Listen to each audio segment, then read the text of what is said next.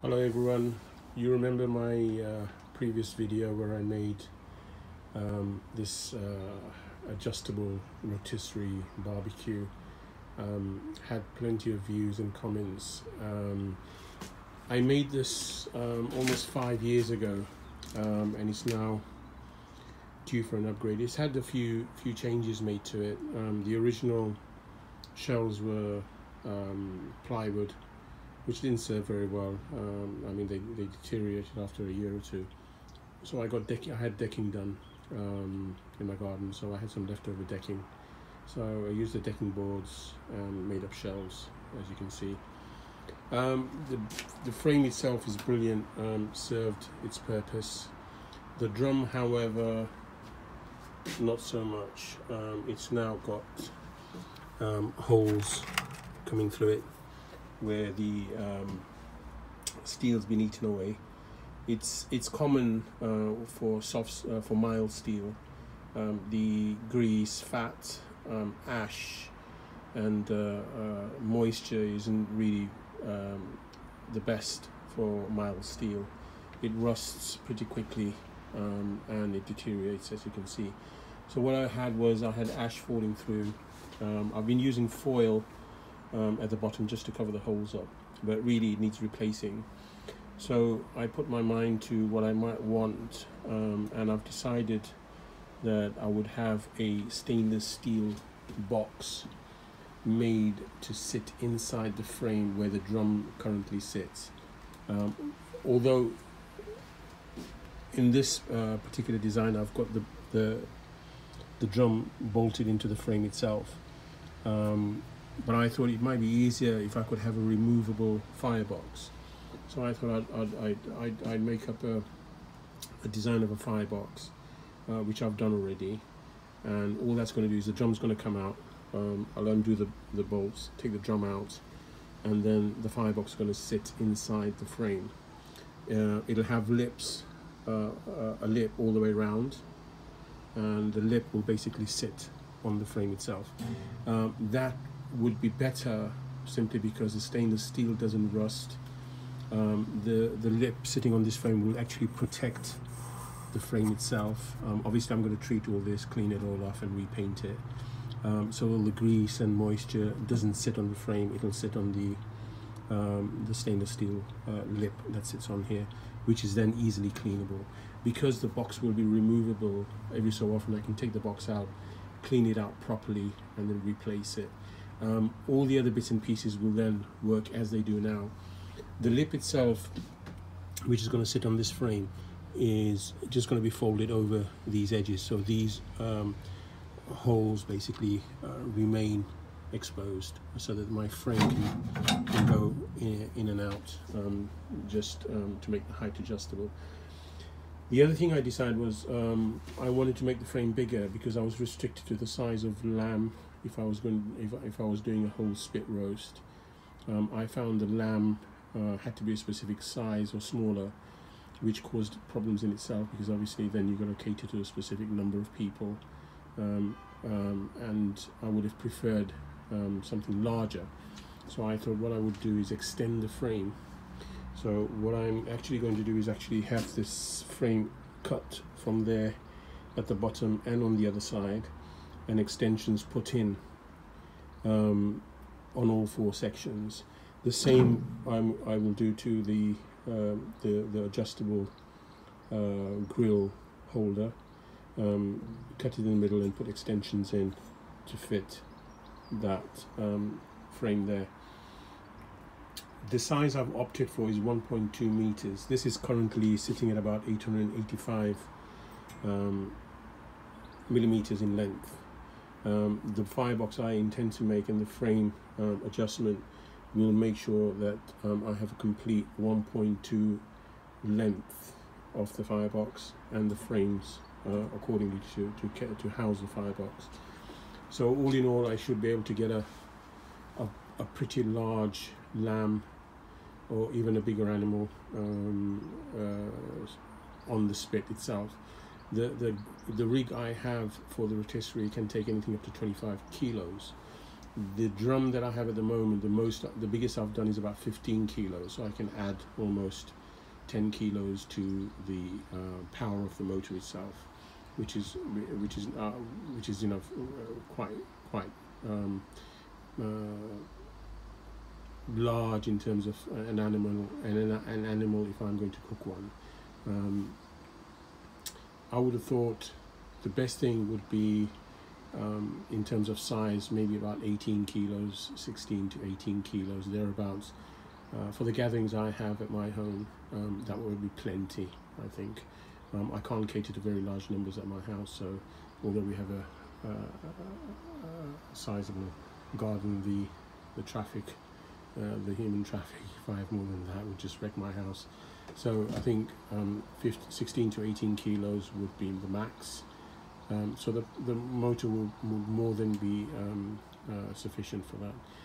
The spit and accessories I have can take a 1.2 firebox, so there's no problems there.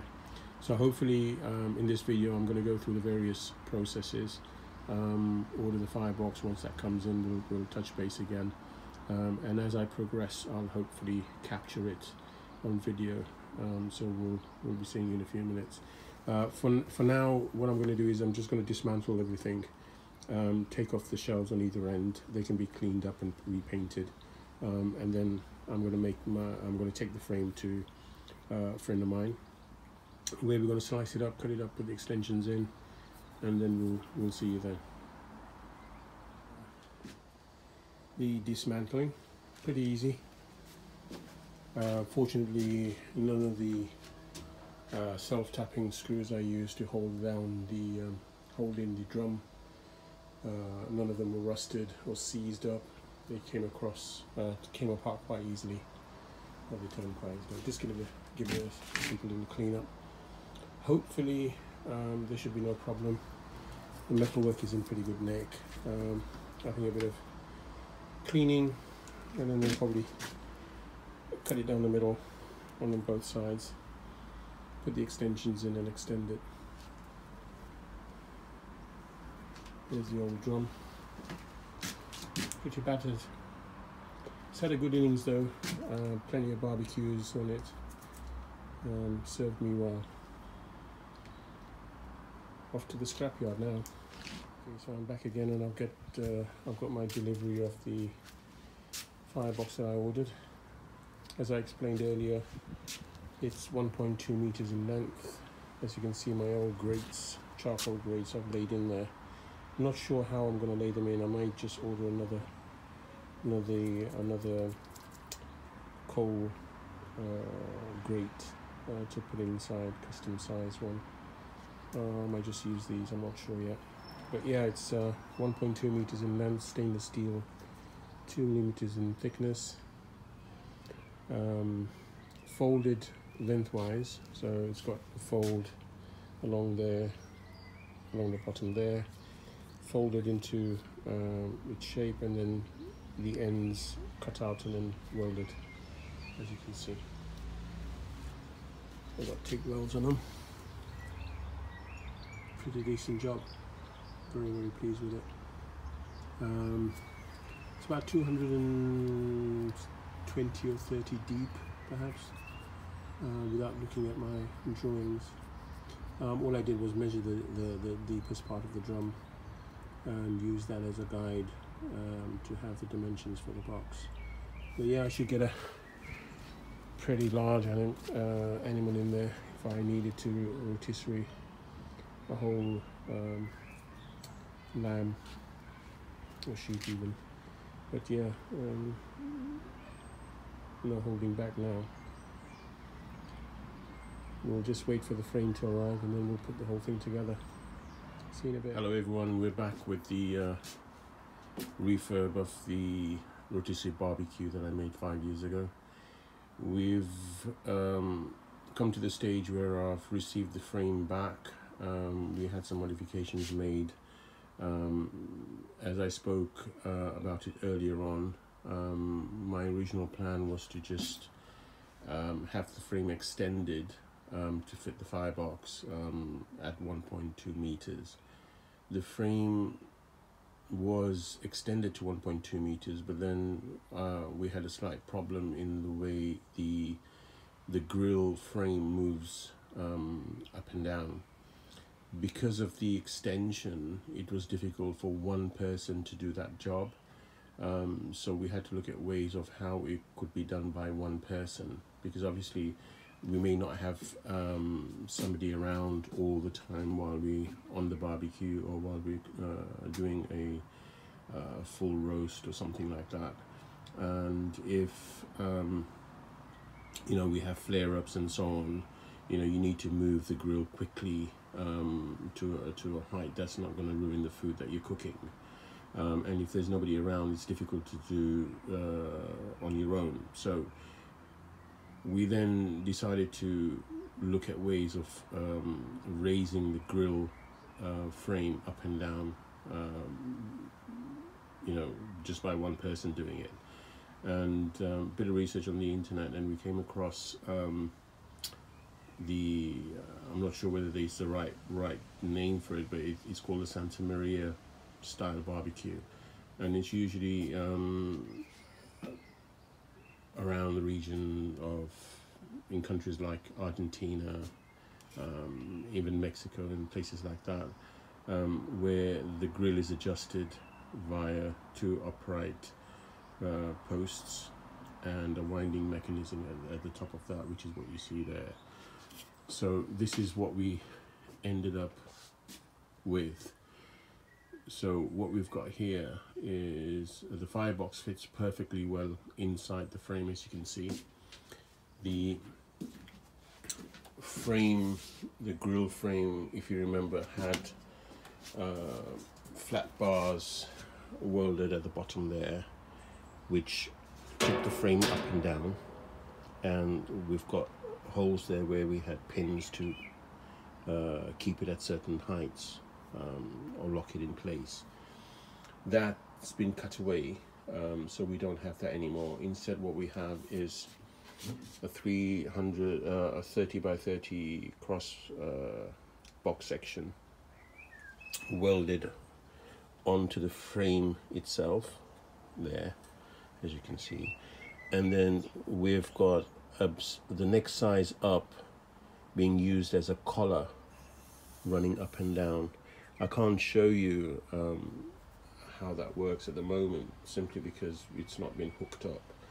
But basically this collar on either end would ride this bar up and down, and that adjustment would be made by that. Obviously it needs to be hooked up with steel cable from there all the way down to these hooks here.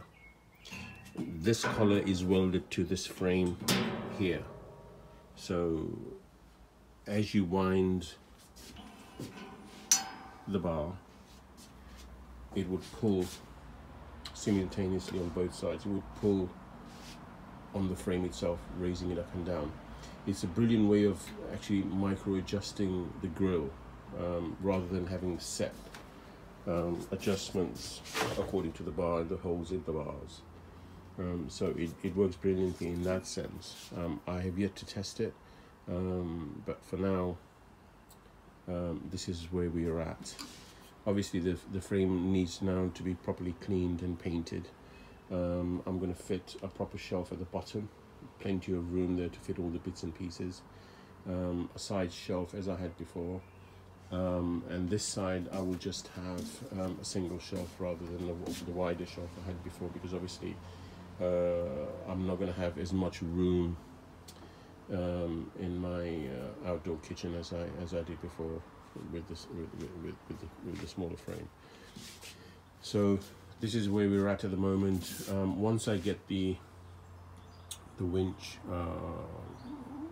wired up, and we've got the mechanism working properly, I'll come back and we'll have a look at that. See you shortly. Okay, so the frame is now cleaned and painted, as you can see. Rubbed it down with wire wool and paper, cleaned it all off with white spirit on a rag, and then gave it 2 or 3 coats of the high heat barbecue paint, It's still drying, so I've not put it together as yet. Just wanted to show you the frame once it's been painted. It looks like new, obviously, and hopefully once I start putting it together, we'll come back and take a look at that. See you in a bit. So we're back with the rotisserie frame assembled, just the frame side, just to see if the whole thing comes together nicely, which it does. I've put the frame through the two uprights. The collars are riding nicely up and down. I've wired up the winch as well, as you can see, with the stainless steel cable, which goes, which loops around a washer we welded to the collar. As you can see, this steel cable then is clamped together. It rises all the way up through a hole in the bar, rides along the top of the bar, comes down to a second at the opposite end, a washer welded to the collar. All this tension's more or less been removed, so it's fairly firm. And basically the idea is that you remove the stop bar and you wind as such, and you can see the frame where the grill would normally sit rise.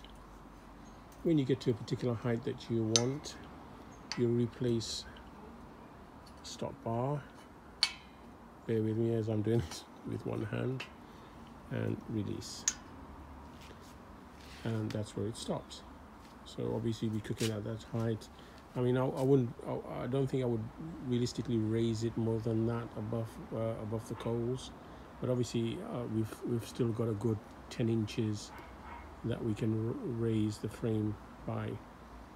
And to unwind or to lower the frame, we just remove the stop bar and release to whatever height you want, as you can see, and stops right to the bottom, and there you have it. Perfect. So glad it works as flawlessly as it does. Obviously I've scuffed the paintwork a little bit in trying to get the whole thing together, but that can always be touched up later on if I needed to. But obviously as time goes on, you know, the paintwork does get a little bit worn, but that's to be expected anyway. But yeah, it works perfectly well. What's left now is replacing the shells that I originally had. I'll refurbish them, repaint them, and replace them back. Obviously this end will have the one with the trays, inset trays, and I'm going to reduce the shelf here to a single one just across to cover the frame. And this time around I'm going to make a proper shelf at the bottom, which will be of a considerable size, to put all my bits and pieces underneath for safe storage. The next phase is to work out where my rotisserie is going to sit. If you recall from the last video that I made, the original one, I had a rotisserie bracket on either side to hold the upright posts where the motor sits, and the spit on top of that. I'm thinking this time, because of the length of the box and the ample space that I have, that I may actually fit two sets of brackets to hold two spits, if you can call spits, or two spit across the length of the rotisserie. So hopefully I'll have one just there and another one just there. And the purpose of that is, if I want to do rotisserie chickens, for example, I could place almost, I think, 12 chickens, 6 on each spit, comfortably. So I could do 12 chickens at one time, and obviously, or split them up into, you know, chickens on one spit and perhaps cuts of meat on the other, and have them sort of cook at various heights individually, and basically just utilize the unit as best possible. So a little bit of investment in an additional kit, rotisserie kit, add that to the one I already have, and hopefully have that all hooked up. So hopefully when we come back, I should have the shelves made, and hopefully in time for the brackets to arrive and have them fitted as well. So far so good, and we'll see how that comes along shortly. So we're back with the second phase completed, which is the shelving for the rotisserie frame. As you can see, I've laid the new shelf at the bottom with leftover decking boards. I did, or rather I reboarded my deck, made it a little bit larger as well last week, and had quite a few offcuts, which came in useful for that. Looks really sturdy. It is sturdy and looks really nice, I think. As I mentioned before, this shelf has been cut back by one board, simply because the size of the frame now doesn't allow for a lot of room in my outdoor kitchen, so I've cut that back by one board. This side is exactly the way it was before. However, I had to replace that board to allow for the new brackets for the posts that fit the rotisserie kit. As you can see, I've got two posts there. As I mentioned earlier, that I was going to have two spit allowance on this unit, as opposed to the one that was there before. I've ordered the additional kit, which will come with two additional brackets, those two, and I'll fit them on the opposite side. The two, although they look slightly offset, if I can just get the bracket. This is the bracket that actually sits on top of the post, like so. So the first spit will be sitting right there, and the second one about there. So once the new kit arrives, I'll fit up the brackets. The holes have already been pre-drilled, so it's just a matter of fitting the brackets on at the opposite end. And once that's done, it should be a sight to see, I think. Quite unique in the sense I've not seen a rotisserie with two allowance for two spit to run at the same time. So once I have that fitted up, we'll come back and take a look. So far so good. It looks very pleasant. So I'm back with the final part of this video.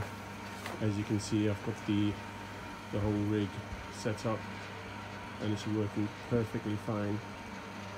No problems at all. The brackets aligned perfectly well within the firebox. Both spits equally distanced from each other to avoid any problems if they're both loaded. We don't want them interfering with each other as they're turning or being raised or lowered. One thing I'm really pleased about is my grilling frame. I was worried that it may not lower, it may not be able to be raised or lowered if the posts were in the brackets, but as you can see, the frame is free of any restrictions, and you can move up and down freely. So I'm really pleased about that. I'm going to be using the old charcoal grates, excuse me, for now anyway. I'll see whether or not to replace it and replace them later with one single unit. Shelf at the bottom worked out really well. I've got my accessories tray in there as well. So everything's nice, neat and tidy. Overall, really pleased with the whole thing. No major issues apart from the one with the having to make up a mechanism to lower and raise the frame. But other than that, the whole thing came together nicely, as it did on paper anyway. Really happy with it. I hope it inspires you to do something similar. If you have any questions, or if you want to know more about it, you can post your comments. Hopefully they'll all be positive, and hopefully see you soon with another video.